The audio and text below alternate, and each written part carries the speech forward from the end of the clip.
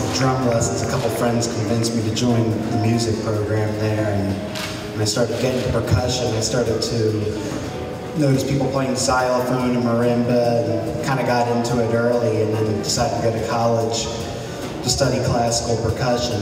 And a couple of years while I was at Rowan, I made the switch to playing vibes, playing jazz. There was some students there that kind of pushed me in that direction, encouraged it, and helped me out and stuff. So, Dean Witt, right, exactly. That was my teacher for 4 years there. I did classical the whole time, but I switched halfway to jazz and still continue to do both, but I don't really do classical much anymore, but I'm very grateful for the exposure to it. I think it helps.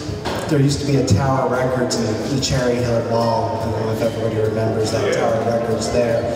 But I remember going into the jazz section, and I bought a couple Gary Burton albums, and then the clerk there kind of encouraged me. He said, oh, you should listen to Bobby Hutcherson and Milt Jackson, and he started naming all these other vibes players. And I was already listening to Milt and Gary a little bit, but I think the big revelation for me with that visit was Bobby Hutcherson, because I'd never heard of him up until that point. So when he recommended it, I bought a couple of his albums, and then I kind of just got really, really deep into him.